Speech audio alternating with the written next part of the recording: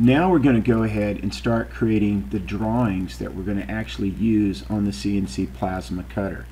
These are not going to be your standard engineering and manufacturing drawings. These are going to be basically representations of each of these parts that will allow us to create an Adobe Illustrator file upon which we can load onto our Torchmate CNC plasma cutter.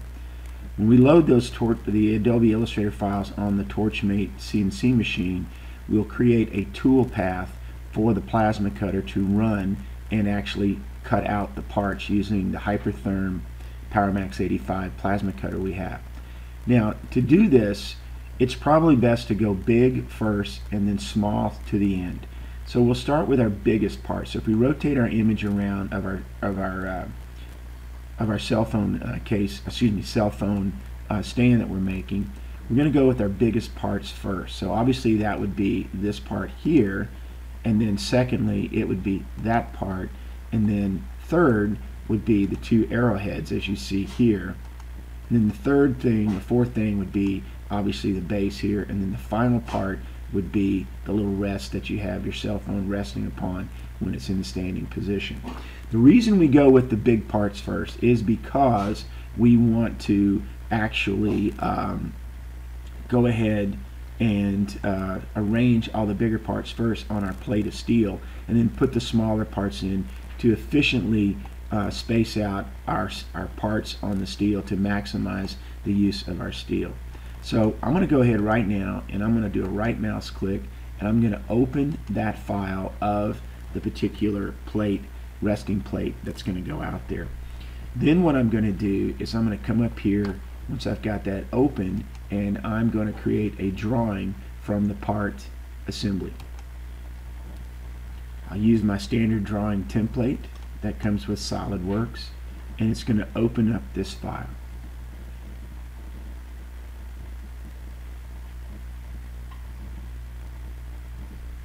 Now when it comes up, we say a custom sheet. Now it always defaults to millimeters on the custom sheet size, but I know that file is probably going to be adequate for what I need, so I'm going to go ahead and say 11 double quote for inches, and then I'm going to say 8.5 by 11 over here, so 8.5 over there, and that should create me a drawing about the size of a sheet of paper. So when it does that, it comes up with this, drag views onto sheet. We only need one view because we're going to cut this part out from the top down, or the front in this case. So I'll drag this out here at this time, and I'll place this part view, and then it'll come up and give me scales and all that kind of stuff, and orientation and how I want to look at it. Well, right now it's saying it says it used parent scale of 1 inch equal 2 inch, or excuse me, an inch equals half an inch. So I'm going to go ahead and select custom scale, and I'm going to go 1 to 1. Actually, I should have selected the part first. I'm going to go ahead and accept this, come back and select that again, scroll down, use custom sheet to 1 to 1 on the scale size. Hit OK, check that off. Now I'm going to probably need to scroll out and rotate this around, so I'm going to go ahead and use my arrow keys and drop it down. And I'll just move over to the left there a little bit, and I'll go ahead and click out of that, and I'll say File. I'm going to go ahead and save this file twice. I'll say File, Save As.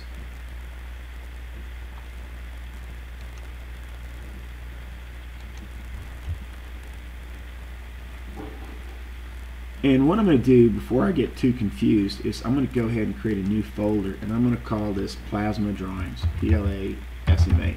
You can do it any way you want. I prefer to do it this way because it lets me delineate from all my construction model files and all that into one directory, so I can always go back to that directory if I need to change something real quick and find a file that I'm ready to plasma cut out.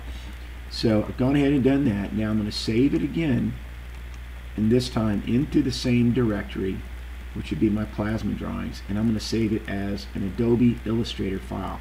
The Torchmate system that I use allows me to save my files into Adobe Illustrator, and there's the Adobe Illustrator format, and it doesn't matter what version, Torchmate's going to read it.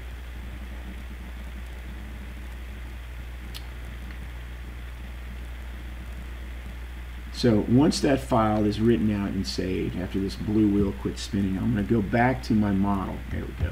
I'll go back to my model, as you see right here, and once I get there, I'll go and select the next part that I need to write out to an Adobe Illustrator file, and in that case it'll be this one. Now, one note of caution: you get a lot of files open in SOLIDWORKS, so you need to go back and start closing them out.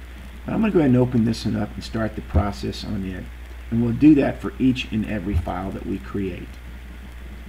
I'm going to go ahead and stop now, and as you just saw with the resting plate, you can do that for all of these, just like the base plate here.